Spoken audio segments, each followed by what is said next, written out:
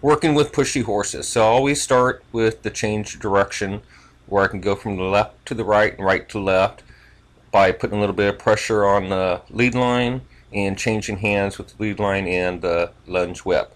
This helps out because it keeps the horse's attention on me and the things I'm asking the horse to do. It also, when I do the change of direction, I'm pushing that horse's shoulder away from me right there, so I push her back out to the circle. So that's where we're going to start by teaching the change of direction. After we get done with the change of direction, the first thing I'm going to do is I'm going to walk into the horse. I'm either going to slap the whip against my leg or on the ground, putting the pressure on the horse for the horse to move away from me.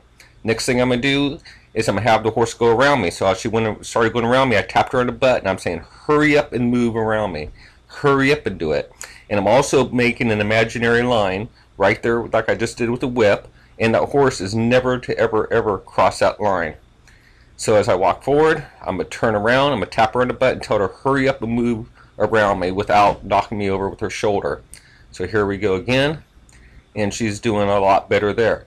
Then I'm going to put both the directions going around me and going into her together, so that we cover two of the directions. Now the horse can only go in 6 different directions: left, right, up, down, forward, and back, and that's it.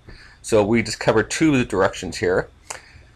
And I'm going to keep walking into her and having her give way. Then I'm going to turn around and have her come around me without knocking me over with her shoulder.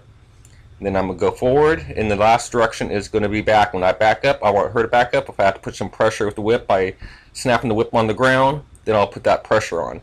So to learn more about these exercises, join my membership page. All you have to do is click on the animation at the top, go to the page, and subscribe. And we have 120 different videos with 8 new videos being added each month.